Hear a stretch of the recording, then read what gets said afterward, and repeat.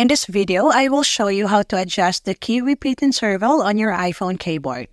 The key repeat interval determines how quickly a key will repeat itself when held down.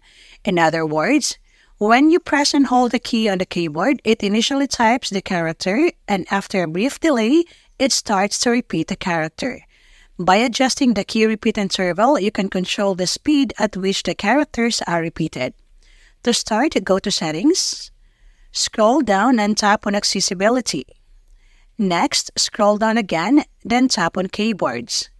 In here, click Key Repeat. Here you can adjust the key repeat interval using the minus or plus button.